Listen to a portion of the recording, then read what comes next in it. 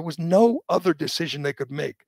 He was not guilty. It was obvious to anyone watching the case at all. I mean, if you saw the testimony, if you saw the closing arguments, if you saw the video, you know Rittenhouse was acting in self-defense. Any kind of conviction would have been an outrage, an absolute injustice.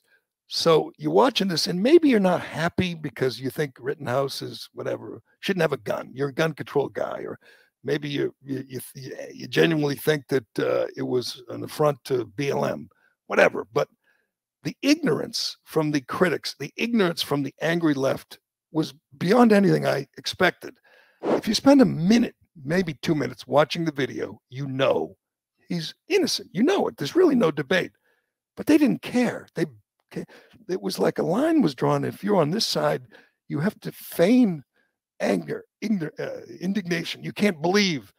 And then you lie and you have all these canards about crossing state lines and, you know, having a weapon of war, a machine gun, as Geraldo Rivera said.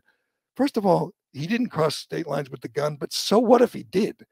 Secondly, this idea that he shouldn't have been there is totally irrelevant.